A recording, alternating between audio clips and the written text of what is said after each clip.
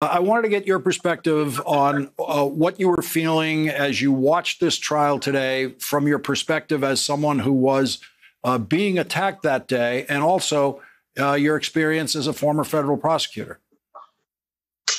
Sure. Well, thanks for having me, Lawrence. I think the most difficult part to watch for me was the video that the House managers put together. Because as I was sitting in the chamber and going through the events, we didn't have a TV in there. So I was getting text on my phone about the ongoing events.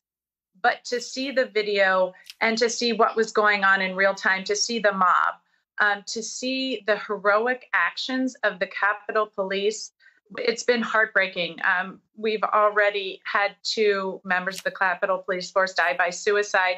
And to see what they went through firsthand was very, very difficult. And then to see in real time how the president was continuing to incite the mob, incited them to go over, knew they were marching on the Capitol as I was inside, knowing that he was sending them over to attack our Capitol, our Congress, me. And then to know that even as they were inside the building, even after they had breached the building, he was continuing to incite them via tweet about what he thought the vice president should be doing. That was hard to watch. Yeah, I thought about it as I was watching it, that it shows very clearly how oblivious you all were in the House chamber and in the Senate chamber to what was happening sequentially, because the video lines it up sequentially, and they are already attacking the building, and no one in the Senate or House chambers knows that at the time. Yeah, it was chilling, because I remember myself obviously in that moment, and you can see how inside the chamber was so quiet.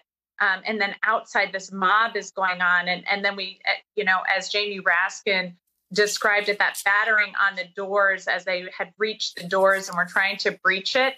But even at that point, even as I was in the gallery, so your viewers who have seen the barricade with the police with their guns drawn, that's where I was.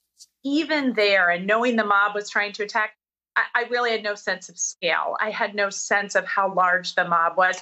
And again, I didn't know they were carrying zip ties and meant to kidnap and kill people. That video was awful. But to me, the worst part, the very worst part of that video was when you saw the policeman shoved against the wall screaming.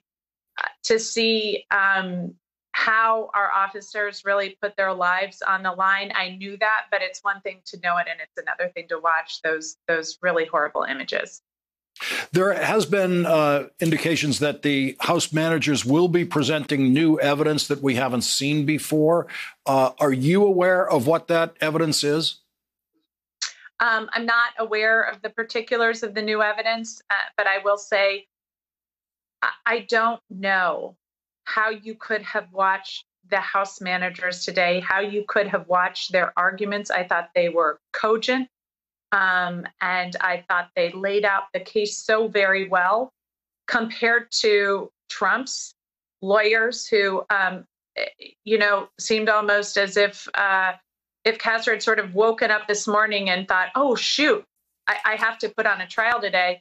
I don't know how you could have found in any other way than really the way Senator Cassidy did. And I think he explained it, that looking at that case, you would have had to have almost found for the impeachment managers, for the House impeachment managers, and for the constitutionality of putting on this impeachment trial. Hey, thanks for watching our YouTube channel. You should know that you can follow today's top stories and breaking news and catch up on your favorite MSNBC shows all in one place.